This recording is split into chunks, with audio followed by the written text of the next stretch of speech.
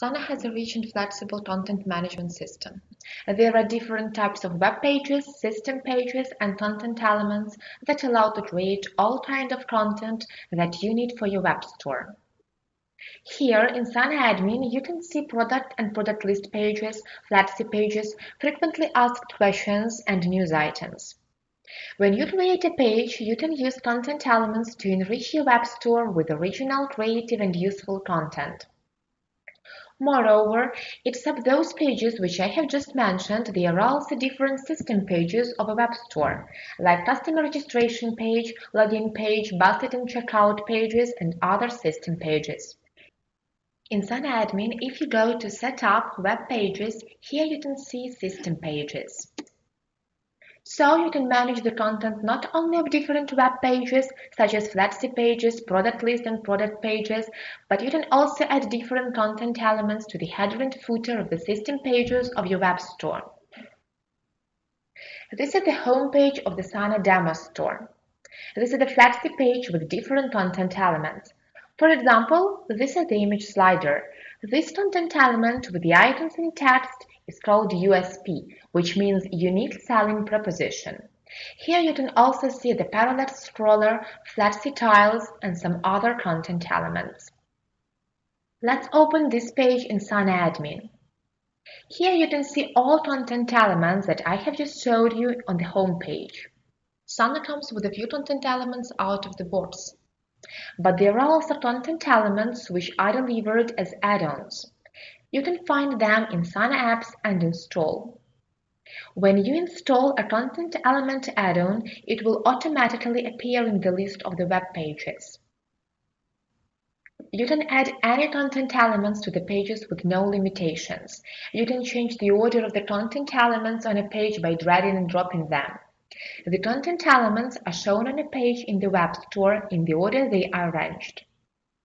Each content element has different settings.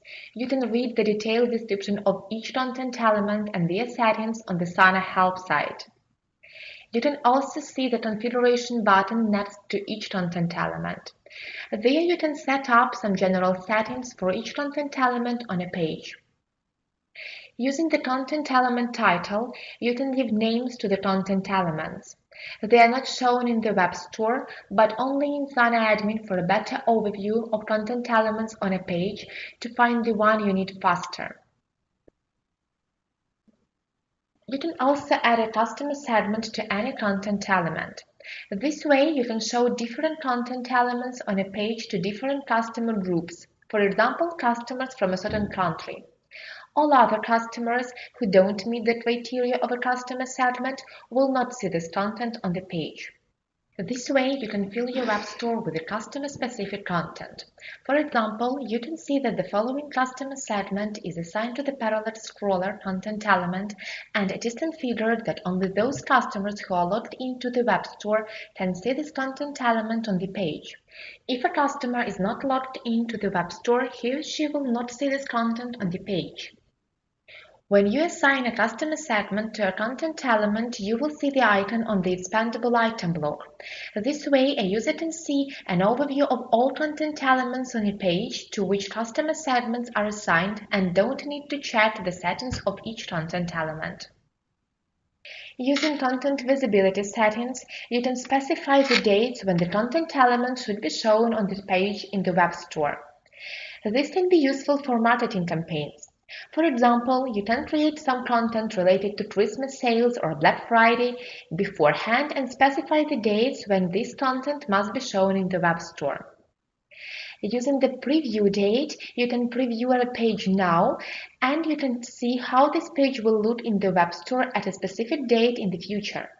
For example, you want some content element to be shown in the web store at a specific date, but you don't know how good it will look on the page together with other content elements. Thus, you can set the preview date and preview this page to check it. In addition to customer segments mentioned earlier, you can also use replacement tags to create personalized content and impress your customers even more with content addressed to each customer individually. Here you can see the list of all available replacement tags which you can use in the content elements, for example, customer name and address.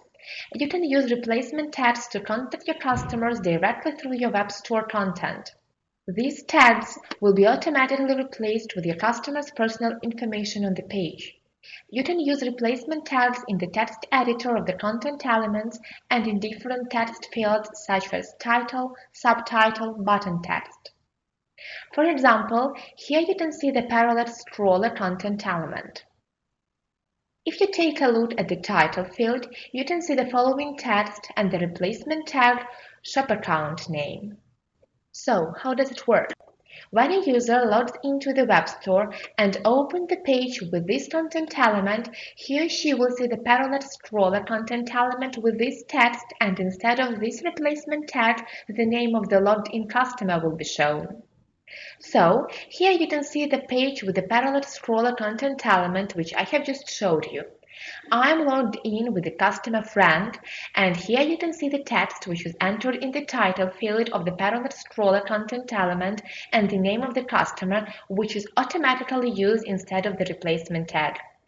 Using replacement tags in the content elements, you can build and deepen relationships with each individual customer.